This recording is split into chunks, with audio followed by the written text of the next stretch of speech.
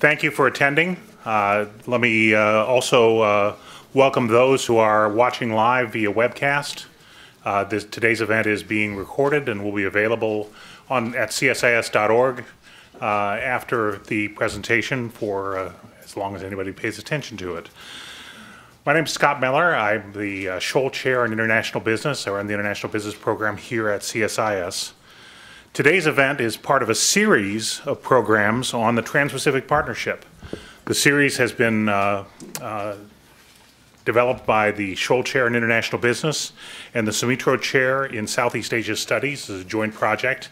We're in our second year of programs. Year one focused primarily on the broad economic and geostrategic matters associated with the Trans-Pacific Partnership. Year two is focusing on specific elements that are particularly interesting and dynamic in the commercial environment as it's developing. Today's subject is the digital economy and TPP. Commercial use of the internet, that is the digital economy, has experienced rapid growth since the mid-1990s.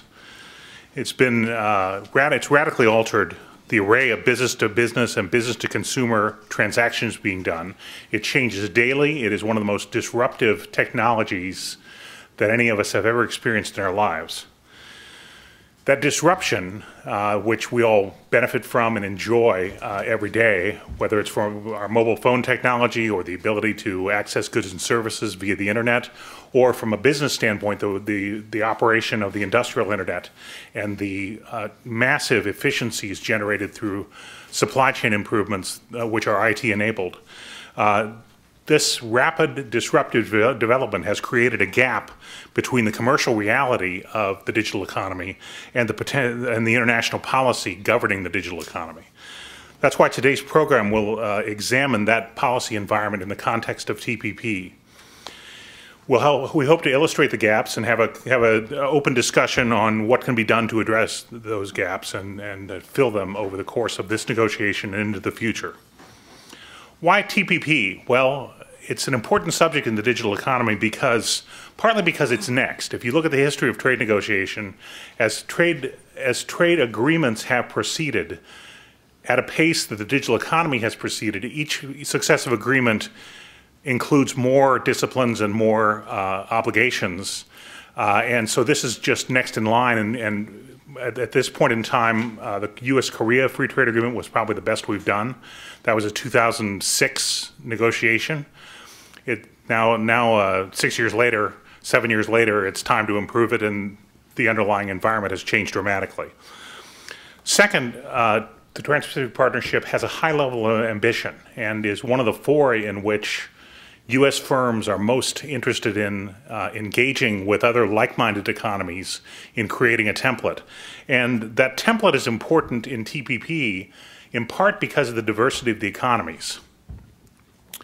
My own view is that if you can get an agreement on the key principles of the digital economy and the way it ought to be governed in international trade among parties as different as Brunei, Vietnam, Malaysia, Singapore, and the United States and Japan and Australia, you probably have a robust enough agreement to be able to socialize it further and get broader adoption in other multilateral and plurilateral fora.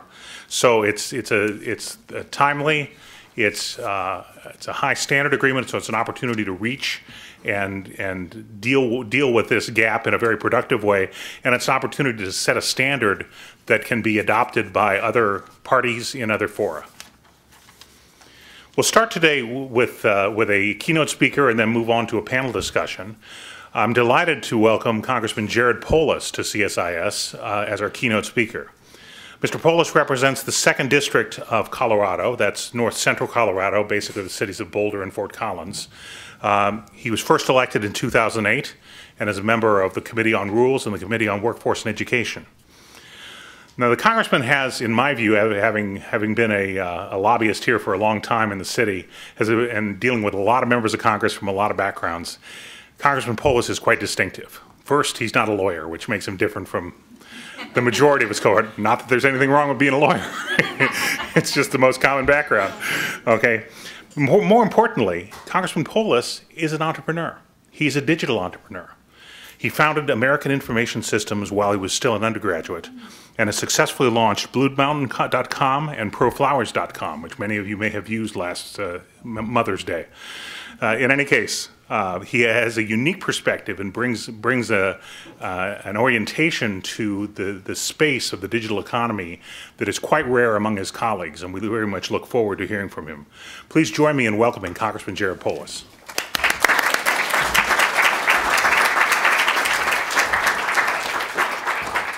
Thank you. And as you can tell by the way I dress here, I'm a digital economy guy.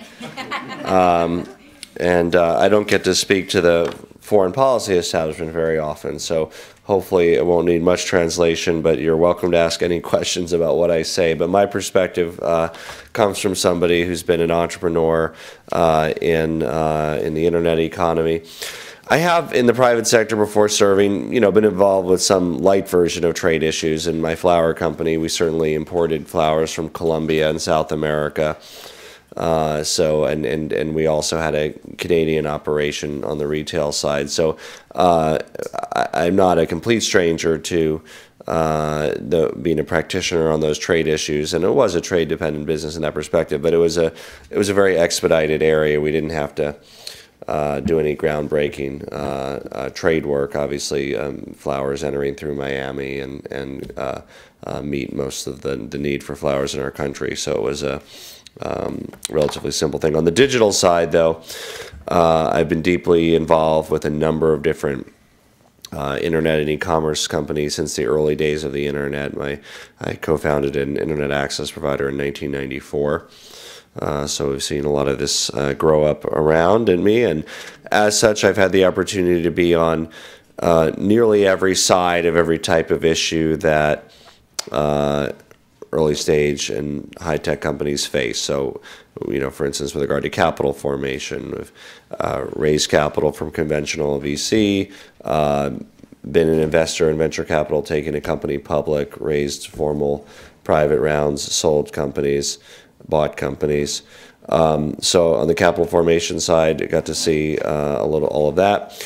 And of course, more applicably here on the intellectual property side, also got to be on most sides of intellectual property and patent issues. For instance, named inventor on several patents, gotten frivolous notices of infringement, had to fight, etc. So been on all sides of all those battles over the years. So I take those experiences to my approach on TPP and trade.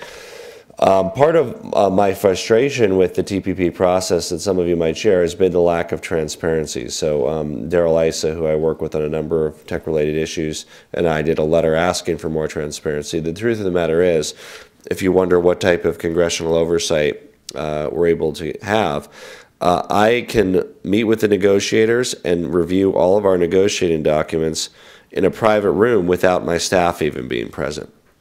So I'm not even allowed to bring my staff or take anything out of the room that I review current and prior drafts of TPP and discussions of our negotiating position. Now, I've done my best to make the most of that ability. I've had them in several times, and we meet, but it's challenging without being able to have the normal staff resources or being able to have the same kind of follow-up that we would with kind of a more normal oversight process. And of course, no one would argue that this should all be aired publicly, but it would be nice to have a way for Congress to do its oversight work more effectively, but the American public to be able to, and to engage stakeholders in a more meaningful discussion of intellectual property in the digital economy, and of course other issues that surround TPP. As a former internet entrepreneur, one of my objectives since I was elected was to bring the perspective of entrepreneurship and startups to Congress on tech issues and other issues related to the digital economy. our extensive digital outreach include, a number of successful AMAs on Reddit.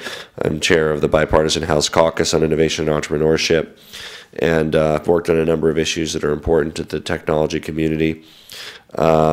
We launched recently a Startup Day Across America initiative on August 29th, where we're trying to get members of Congress from as many districts as possible to visit startups in their district. And one of the interesting things about startups in their districts in this day and age is many of them are trade dependent and international. It could be a one-person shop, a three-person shop, but if you're providing a fundamentally digital product or service, you're just as likely to have your early customers in England or India as you are a block away. Now, that depends on the particular nature of any business, but what you have is essentially the ability to launch into a global marketplace from your garage. And that was not the case in prior pre-digital era trade negotiations, and we need to contemplate the great benefits that this brings to small businesses and entrepreneurs, not just here, but also a person operating out of their garage in other countries as well. Has unprecedented access today to the American marketplace, and even more so, and in a better design fashion through the Trans-Pacific Partnership. I've been focused on a number of free and open internet access issues. They ranging from issues like net neutrality to trying to prevent measures like SOPA and PIPA from moving forward, which would have been damaging to the internet ecosystem. There's also been a lot of changes since the passage of the Digital Millennial Copyrights Act, and we've been very interested in engaging in copyright reform in the 113th Congress, looking at duration and strength and the process for seizing domain names through Department of Homeland Security. And patent reform as well. And patent reform, of course, within the context domestically of reducing what we call patent trolls, but also kind of looking at, in the long run, as we sort of reinvent our intellectual property protection system for the digital economy, finding the right way to protect people's works and at the same time disseminate the benefits of innovation. What worked for, and does work still, for mechanical innovation is fundamentally different than the policy framework that one should want to have for digital innovation. The two are different things, and I would argue for biological innovation as well. By the way, we were in session until midnight last night, and I'm just so I'm a little hoarse, and we're it says unrelated topics, the Department of Defense appropriations. Although we do have a PRISM amendment, an NSA amendment that would take away the authority of our government to do what they did through PRISM coming up here in a few hours. It's been one of the more hotly debated ones. But I think one of the things we need to do within our trade agreements, and it's a fine line, is we need to, of course, define the baseline parameters for intellectual property protection. At the same time, we need to give our own government, our own Congress, the ability to adapt and reform our own intellectual property laws for a digital economy, which is a process that has started and is underway, and certainly Digital Millennial Copyrights Act was a step forward, but is one that is certainly not work complete. And I would argue that we have a long way to go with regard to creating a framework for intellectual property law for the 21st century.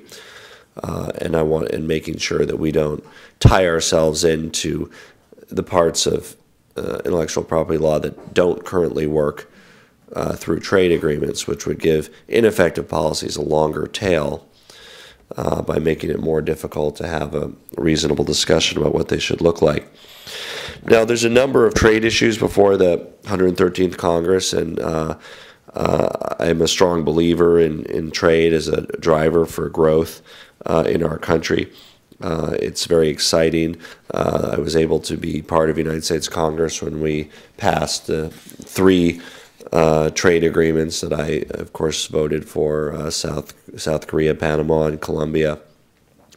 I think those will be important job creation mechanisms in our country and in our allied countries as well. But again, the internet and digital economies are a unique opportunity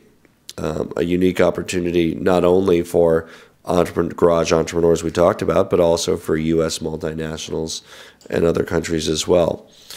By ensuring that we have a good set of rules to operate under and a good framework that includes things like cross-border data flows, not holding intermediaries liable, no localization barriers, we can foster economic trade and growth on the digital side among all the signatories to the TPP. Just as in the physical world, there has always been a short-sighted tendency of countries to engage in protectionist activities, so too is there in the digital world. Now they look different. They don't take the same form. And frankly, efforts in the digital world are less effective when states try to engage in protectionism. But nevertheless, to have a formal policy framework that can prevent that where possible will be an enormous step forward and provide surety to technological providers on both sides. So this is an exciting opportunity through Trans-Pacific Partnership. I also wrote a letter encouraging the addition of Japan to TPP. The administration is aggressively negotiating TPP, which is a very important agreement that promises to be set a new benchmark for trade agreements in the digital era. That frankly we can use to include in other agreements as well. As an example, we were just talking in a small group before this, and I've of course been a strong supporter of NAFTA over the years as well. When NAFTA was written, the digital economy was in a very early stage, and it wasn't really written in contemplation of what is becoming one of our biggest economic drivers. Through TPP process, we have the opportunity to take NAFTA as well to the next level, with Mexico as a signatory, really looking at and I've been part of the U.S.-Mexico Parliamentary Exchange since I joined Congress. Every year we meet with members of the diputados of the Mexican government, and we alternate between U.S. and Mexico. And we have pretty much the same discussion every year where we say, what is the next evolution of NAFTA? That's the economic part. Then we have the security part where we talk about drugs and cartels. And so, I mean, but anyway, ever since I've been part of that, we have a section on taking that. And it's the same thing. You have the majority on both sides that are interested in doing this, and then you have a few people on both sides that want to roll back what we've already done. But the point is, we haven't made any substantial progress on this, and TPP is the first opportunity to further develop the relationship with our allies and our trading bloc, the North American trading bloc, so as better to compete with other trading blocs in the global economy. And we've seen since NAFTA an increased interdependence between the Mexican, United States, and Canadian economy. And that's a good thing when you look at the closer security arrangement that America has with our allied nations in North America as compared with alternative trading partners that are geopolitically more challenging in terms of the mutual reliance. So it's a very good thing that through TPP we can further develop the North American trading bloc and NAFTA concept so that it encapsulates the digital economy, which we all expect to be one of the major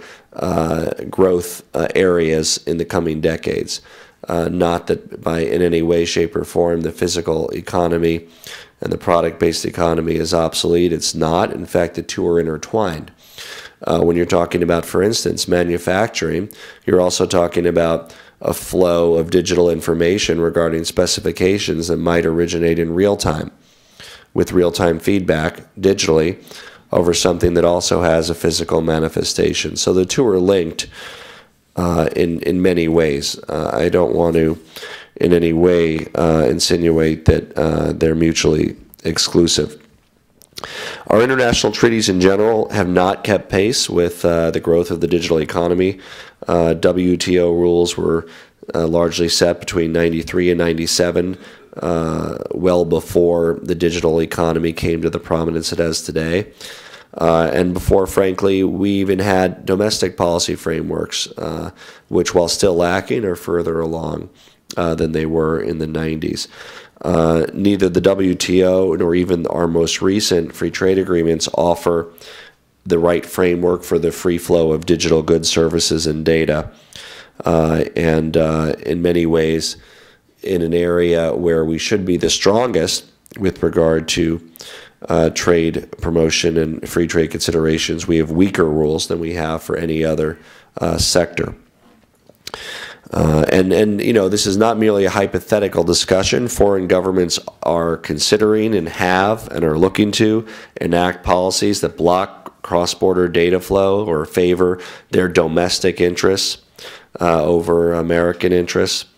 We've seen repressive governments like China that are manipulating or blocking flows of data for political reasons or for unknown reasons.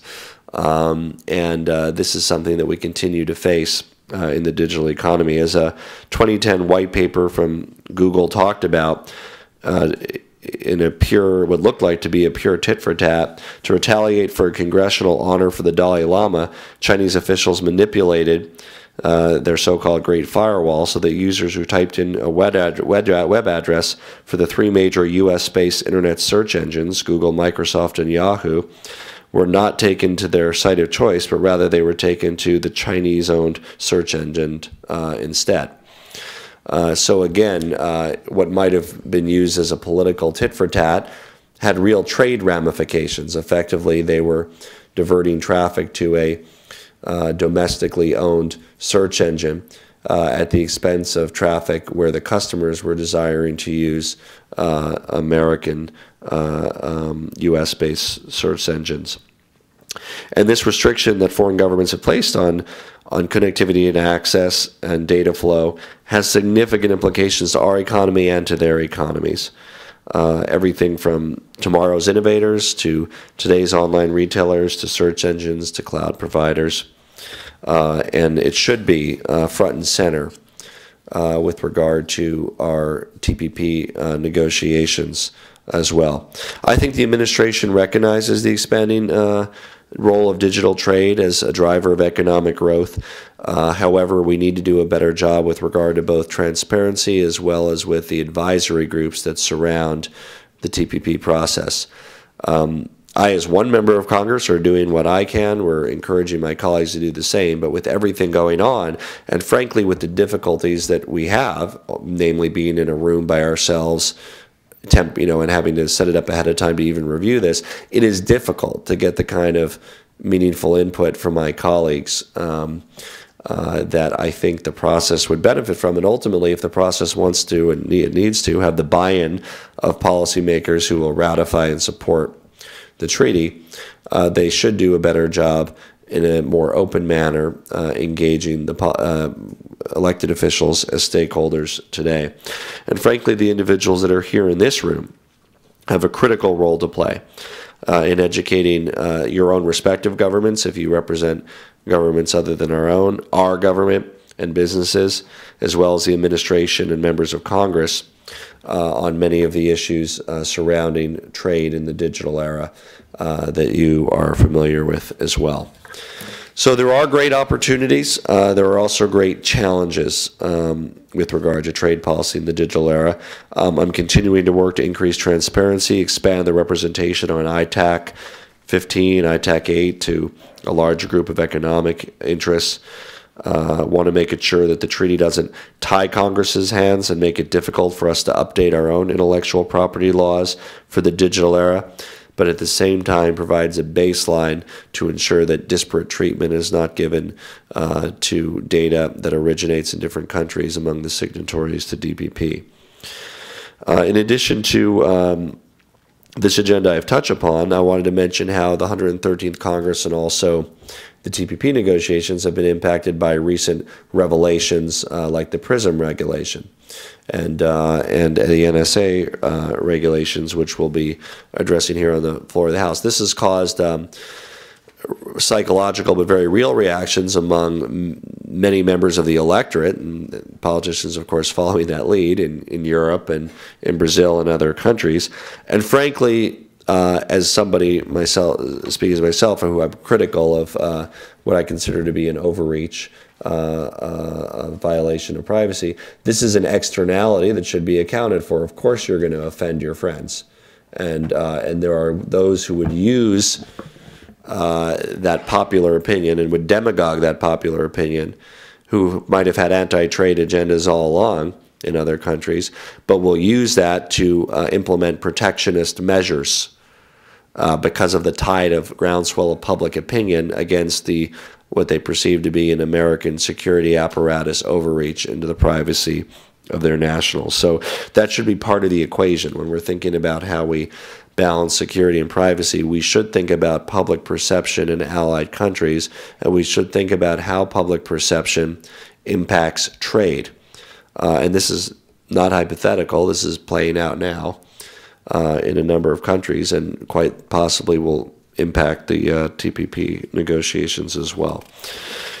So those are some of my initial thoughts. I look forward to addressing your questions and discussing how we can better leverage our trade agreements and TPP in particular for the digital economy. Thank you.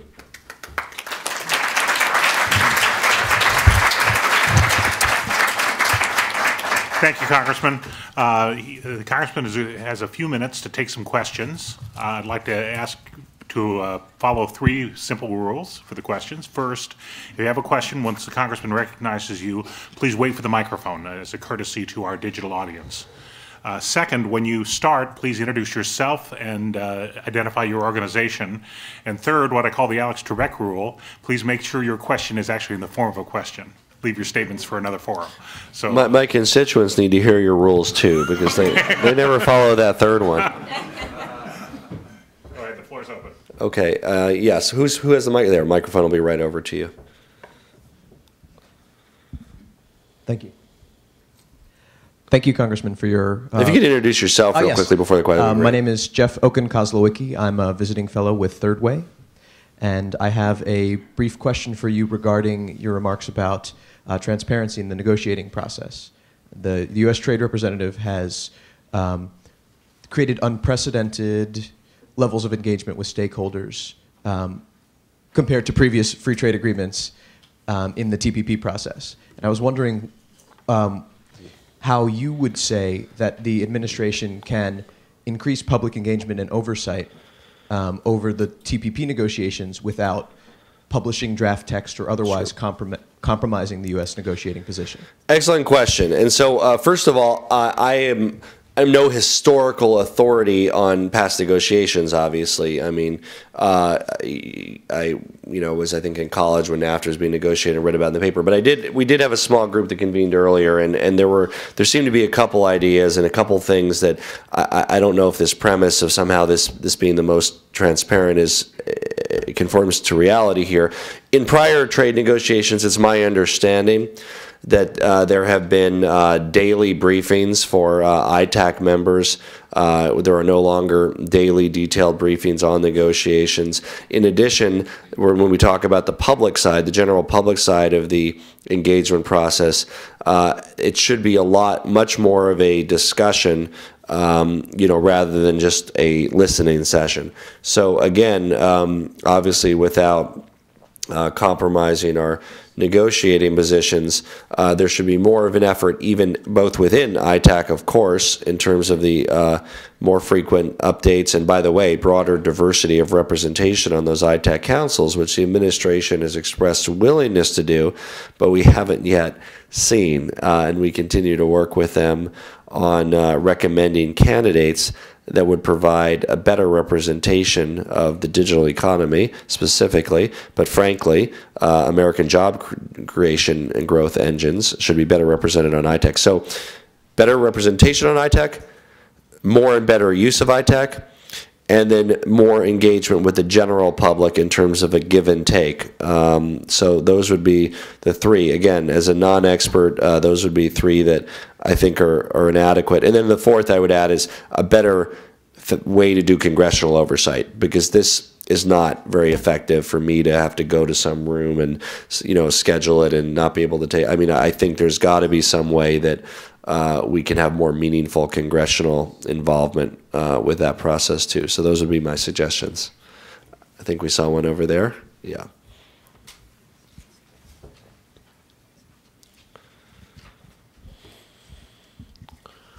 Hi, my name is Bernie Lee. I'm an intern with the Department of Commerce. My question about TPP with the digital regulations or negotiations they have, a number of negotiations have stalled because of the problems with agriculture, like New Zealand dairy, or and also with textiles and fabrics for Vietnam.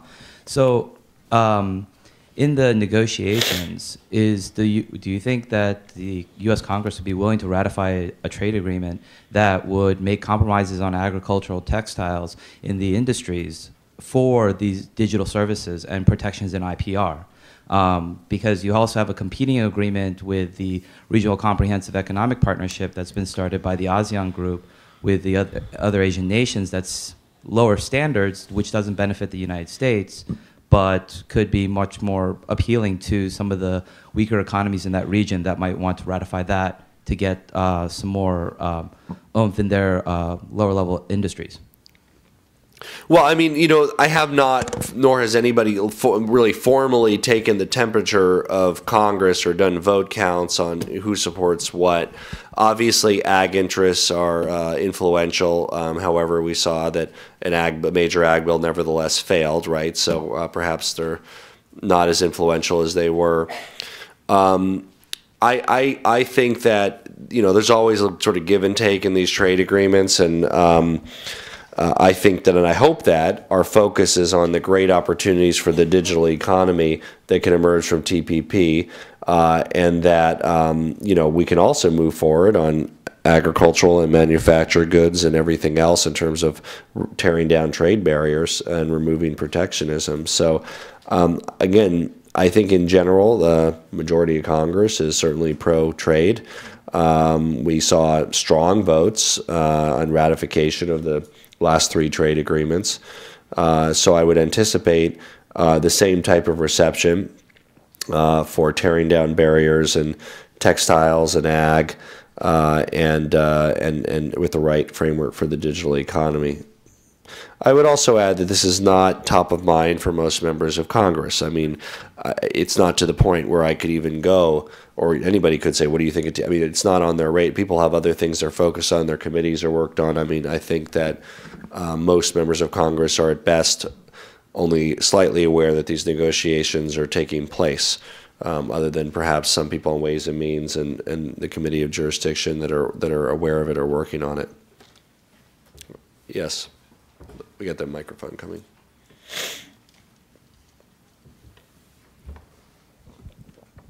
Thank you.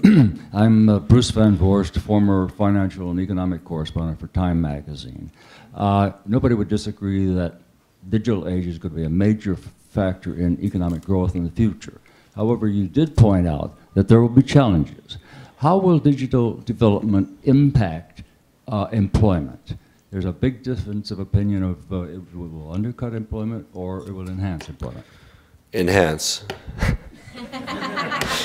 You know, I mean, it's a you know, longer discussion. I mean, you need to have, that's kind of a, you know, economists and futurists. I mean, it's the old discussion of, you know, does doing something in a new and more efficient way benefit the economy and create jobs or not? And I think that artificial efforts to preserve less efficient legacy methods is always damaging to the economy, and facilitating transitions to new and efficient ways to produce products is good for the economy. Economists would generally agree with me. That doesn't mean, of course, that there's not a human impact that, while in the aggregate is positive and helps more people than it hurts, it doesn't mean that people aren't hurt. Of course, we know that. Globalization has winners and losers. It's great for people in general. More people benefit than lose their jobs, but it's not great if, it's hard place to find the right example, but I mean, let's say it's, where's our friend from? What has been displaced in Mexico by America? Has corn been, maybe American corn producers are exporting to Mexico now and it displaced some local farmers? I don't know. If that happened, it was bad if you were a corn farmer in Mexico. But again, there's winners and losers. It's great if you were one of the many Mexican growth companies that is exporting more and doing more business with America. So policymakers, of course, are concerned with those who are on the short end of that. Part of the issue with the digital economy, of course, will be access, particularly making sure that every people have access to the many benefits of the new economy. But yes, job creation, economic growth, new and efficient ways of doing things, that's what the digital economy has provided and will provide. Is there one more question?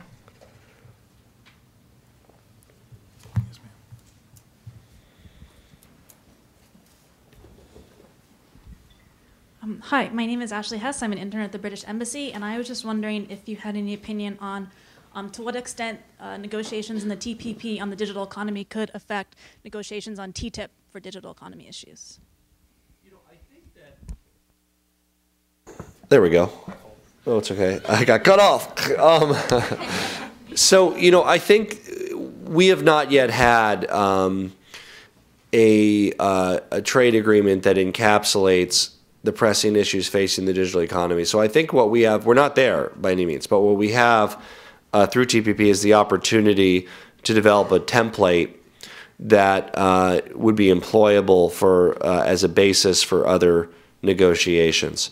And it's an opportunity we don't want to pass up. So I'm hoping again that focusing on things like cross-border data flows and intermediate liability and preventing localization barriers, these kinds of things, dealing with the whole realm of fair use and DMCA. If we can get the template right, now there's a lot of danger in getting the template wrong, because if you lock in a template that is wrong from a policy perspective, there's a longer tail on it.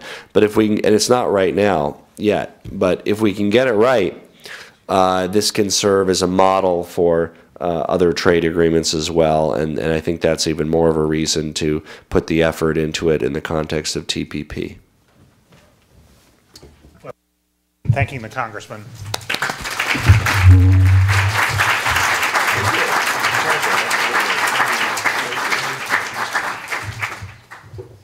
And let me invite the panelists up. We'll continue on dead ahead.